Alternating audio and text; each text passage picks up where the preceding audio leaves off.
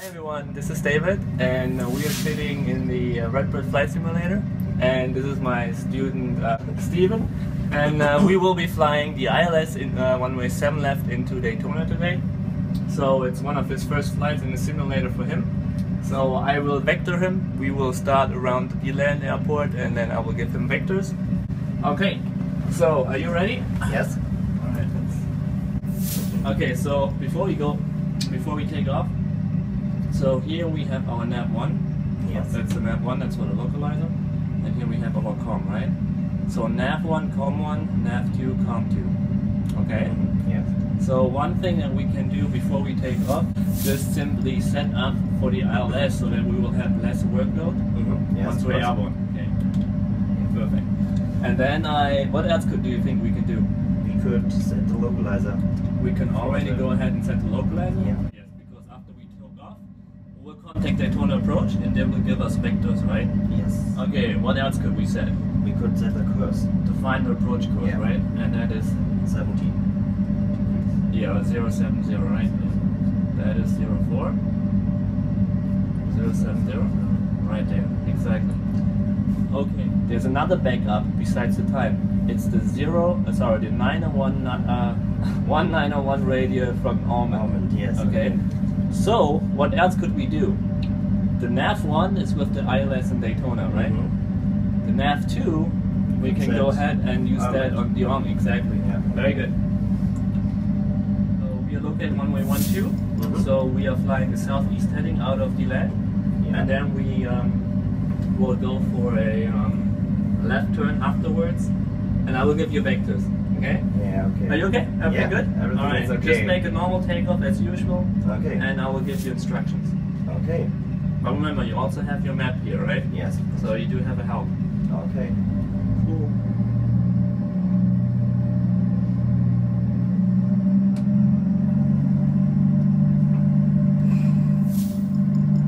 So we usually have to mention our altitude and our heading Yeah. as we are going out of an uncontrolled airport. Yeah. But we don't do that now because Okay. it's just for training. Okay, you don't have to do it now. You're just taking off, right? You're in a climb, a constant, established climb. What you can do is Reduce speed. what? Now you can identify already the ILS.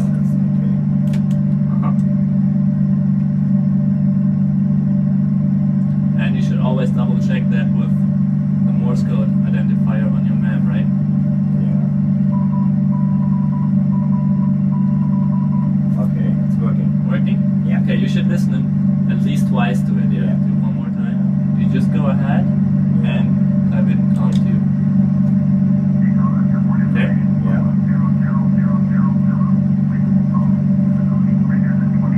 And you can go to weather.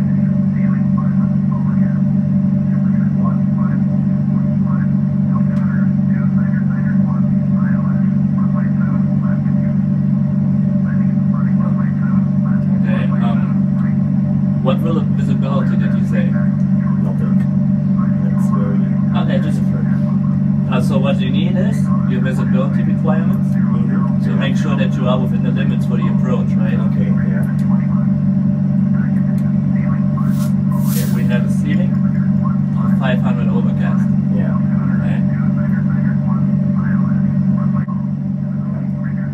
Okay, visibility is 20 miles.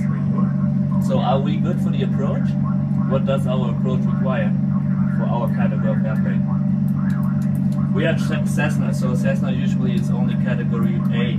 Okay. So what does it say for category A? Right there. RVR is running visual range of 4,000 Yeah. or 3/4 of a mile, but we have more than that, so we are good to go. Okay. Okay. Our decision height is 230 feet, Okay. Yeah. and the ceiling is 500, which means it's definitely above our decision height, so we should be able to see the runway, right? Okay. What you do, you have your other GPS unit right here. What you can do is, you can just go ahead and change the airport identifier. You can say, for example, okay, we use the direct mode, okay? Direct way. Direct to. Yeah, we have Daytona Beach International. So what we do now is, we hit enter. Activate. Yeah. Okay. And then we see our distance. Now we see our distance to Daytona. Okay. So you can tell them that you're about 10 nautical miles away to the direction would be to the southwest of the Daytona Beach Airport. Okay. Now you usually mention your position and your altitude before you request your. Okay, so do it one more time. At 2,000 feet. 10 nautical miles to the southwest.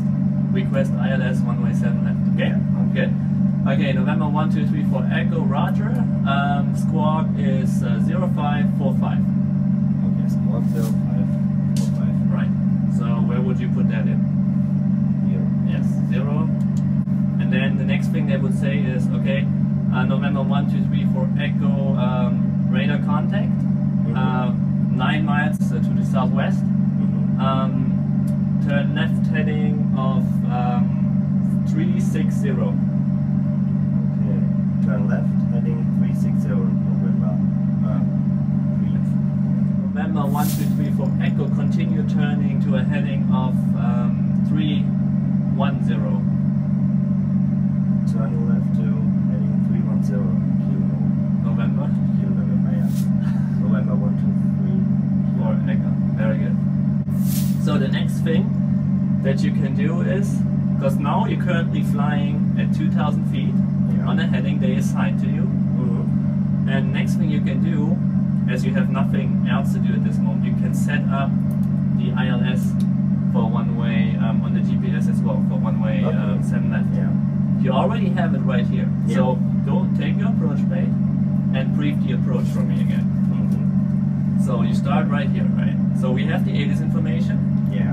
We identified the ILS, the localizer, but not the nav2. So let's identify nav2. Okay. Okay, so we unfreeze descent. Okay.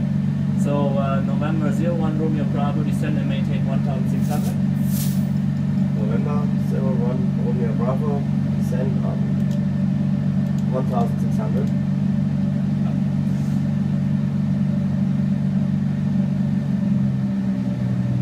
November 01 Romeo Bravo, turn right heading 030. Yeah, November 01 Romeo Bravo, you're 2 miles from the localizer, maintain 030. Correction, fly heading 030, maintain 1,600 until established on the localizer.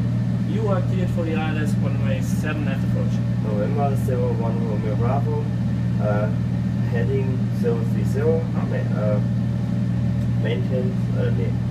Maintain 1,600 until established. Until established on localizer on one-way 0. Cleared for the ILS. One-way 7 left. Okay. This is tomorrow. This is the final approach fix. Okay. So you can double check. It's another backup to see when you are at the final approach fix. When you have nav2 is Almond Beach. When you have the CDI centered. Okay. Now another thing that you forgot now, but it's not a problem. We have a marker beacon. The marker beacon is also. So what we do is we want to push MKR. Click on procedure. Select approach. We have to select one before we can activate it, right? Enter. One-way 7 left. Here we have the airport. We use the big cursor to go to the right. ILS one-way 7 left. That's the one we are approaching, right? Then we have transition. How do we want to transition? And now we have the options: vectors, almond, TANF, which is a waypoint. I'm vectoring you, right? I pretend to be ATC, so I vector you. So vectors would be correct. So vectors, we hit enter again. See, it's coming in. You're far off. So what you have to do, you just have to follow the needle. Make a big correction to the right. This is what you have to pay attention to when you fly the ILS, that you don't miss out on the localizer. Okay, because now you have to get it back. Okay?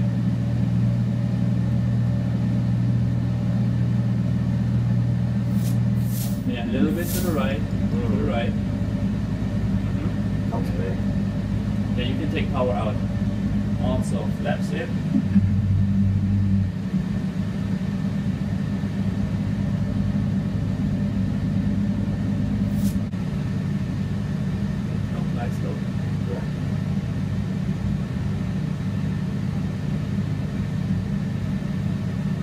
Here we are.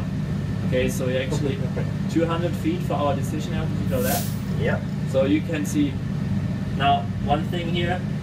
Now we have the rule, okay, 91.175, which says which gives us our requirements in order to actually complete the landing. Are we still in the position where you think you can make a normal landing?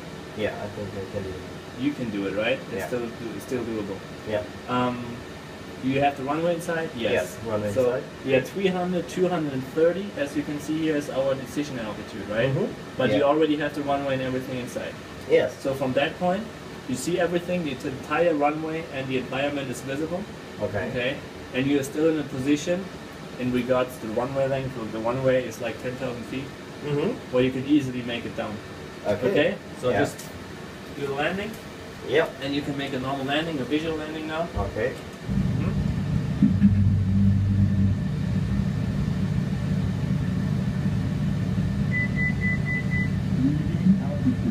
Flaps full? No. Yeah. Okay, flaps full. Very nice.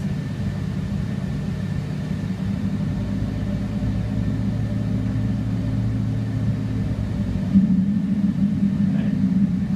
That's up. Brakes. Everything that you can do on the ground, set up your instruments, it's okay. You can just stop right here. Okay, yeah. Everything that you can do, frequencies, nav frequencies, everything, just set it in your instruments before you take off. Okay. So that you have the least amount of airwork later. Because if you're airborne, you want to fly the airplane. Yeah, okay? I can be you more don't want to be concentrate on too, this. okay? Yeah. You don't want to have too much other stuff going on besides flying at that point. But as you can see, you always have to do something. Yes, so if you do something on the ground, there's already some part that you don't have to do anymore in when you're airborne. Yes. Eventually, right? But things can change. So. Yeah, of course. Yeah. But not bad overall. So let's go over. Do you have the approach back? Yep. Okay. So let's go through the steps one more time.